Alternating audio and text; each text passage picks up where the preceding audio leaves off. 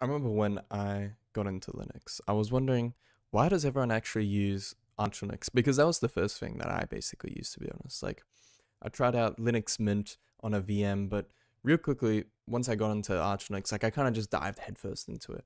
I was like, but why does everyone use Arch Linux? And like, I understand why I use it, but like, it seems extremely popular. And I was thinking about it, I'm like, you know what? It kind of actually makes sense. I think the thing that made me realize is that if you're willing enough to try out Linux, to even like possibly remove Windows just so that you can install a whole new operating system to try it out just for fun, it's very likely you're like a bit of a geek, a bit of a nerd.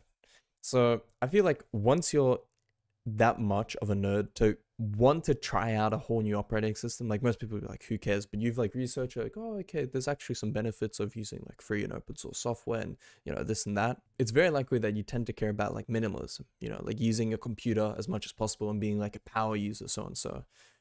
So then you hear about a distribution called Arch Linux, which is minimalist, which is clean, but it's fast, it's binary, and it's also considered like what the power users use. It's what all the hard, high intellectual Linux users use. So I think genuinely, like, I think that's the reason. Obviously you can say stuff like, oh, it's the AUR and this and that, but to be like, I'm gonna be honest, for myself, I didn't start using Arch Linux just because there's an AUR. Like now I can see the benefits of the AUR. And I think the AUR is, compared to other distributions, seriously, that is why Arch Linux, like the AUR, we also got the documentation, the fact that it's just super minimal. Obviously, like mine, like I'm looking right here, like mine install is like pretty actually bloated now. I'm looking at it, 1,500 packages. I don't know. I don't even know how I have so many packages. But overall, looking back on it, I think genuinely there are some extremely good benefits, but I think because it has this reputation of being the power user distribution, that's why everyone uses it. I mean, that's why I used it.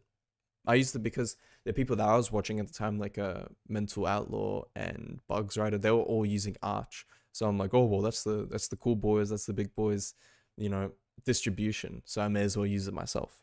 But really looking at it, I genuinely think that Arch is just the most superior distribution. I mean, compared to, let's say, Gentoo. Gentoo is like Arch, but like next level. Instead of binary packages, you have compile, like you have to compile all the packages yourself, which is just too much. It's too much for me. It's too much to just to download Firefox. You have to spend 4 days. It's just, and when you look at it, it seems like most people go through the route of Ubuntu.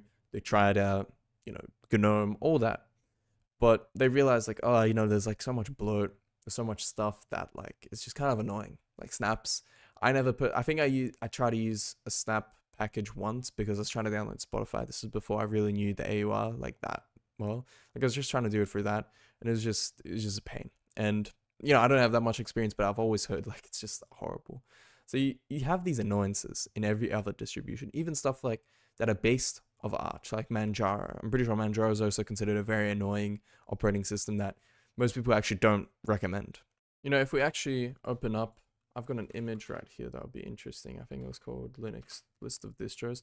We have the list of distros in order, and we can see there's two ways it's ranked. It's either ranked through Google Trends or DistroWatch, and I think Google Trends matches probably the most popular. So we have Ubuntu, CentOS, Debian, Kali, Linux, Mint, and then Arch. And I think this is about accurate. DistroWatch ranked it as number 15. But if we really look at it, it seems like, yeah, you know what? Arch is actually that popular. More popular than something like Fedora, Red Hat, like all this other stuff. I'm going to be honest, I'm not even really that familiar with it. Like, I know Martin, like I'm the Linux YouTuber that knows a lot, but to be honest, I really only know Arch. I don't really know anything else. And even then, I wouldn't say that I'm like a professional. I just know what I need to know to get everything working, to be honest. But I think also, despite Arch being a very popular choice between users, I don't think it will ever be bigger than the rest of these distributions, because the rest of these distributions, I don't really know anything about CentOS, but the rest of these have very specific purposes that I think outweigh the benefits of Arch. For example, Ubuntu and Debian, I think will always be very popular. Ubuntu, you have to understand, there are some people that use Linux, like us, that just like it. They think it's, it's a bit of a hobby, and they see the benefits in Linux. A lot of people will also have to use Linux and will just choose Ubuntu because they work in like engineering or something like that. They're basically forced to, and they don't really care. Like they're like, oh, okay, it's like Windows, but a little bit different. They don't really care about it though. And with Debian, you know, I think most servers are Debian. Correct me if I'm wrong. Like most servers are Debian. So, and there's a specific reason why. Debian is just very stable. Obviously, for a user experience, that might not be what you want. But when you're running a server, you don't really care about getting updates, to be honest. You might never actually update it unless you have to. And again, Kali is not like it's like kind of like an OS, but I don't think anyone uses that like an OS. It's more like it has a very specific tool set for like penetration testing and all that. And yeah, it has a very specific purpose. I don't think it's something that anyone just uses like that.